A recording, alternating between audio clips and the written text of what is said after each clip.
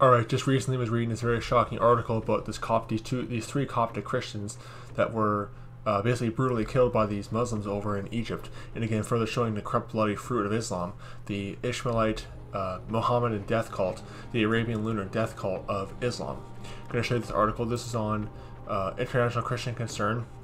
It says, let me just go to the article, make sure I got the right one pulled up. One sec. There we go. Alright, am I recording? Yes, I am. Almost pressed the wrong button right there. But it says, 3 Coptic Christians brutally murdered in Egypt.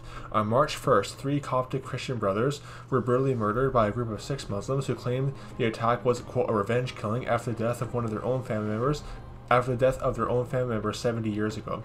3 brothers, Yosef Afi, I'm pronouncing these names right, but were working in agriculture at the time of their death.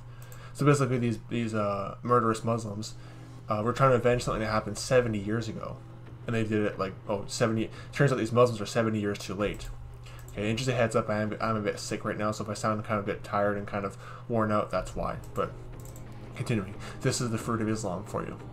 It says their attackers from Jawir village shot the men at Inshadabat, I'm probably not saying that name right, village of the Malawi district, and they cut and mutilated the bodies. The attackers reportedly danced as they committed their crime. The village from which they came also celebrated with musical instruments when they heard the news. The family and friends of Yosef, again, I'm probably saying his name wrong, but just bear with me, mourned and wailed upon hearing about the men's death.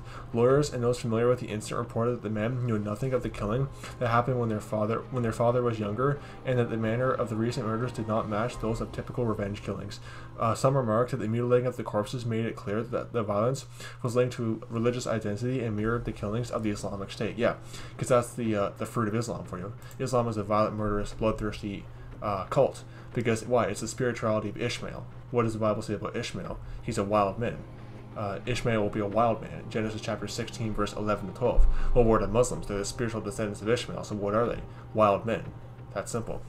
So this just shows, further confirms what the Bible says about Ishmael in Genesis chapter 16, verse 11 to 12. These kind of this brutal murder of these Orthodox Coptic, which, is just Roman Catholicism repackaged, but the bottom line is it just shows the bloodthirsty, murderous fruit of the Mohammedan Ishmaelite death cult of Islam. So I wanted to show you guys that. May the grace of our Lord Jesus Christ be with all the brethren. Goodbye.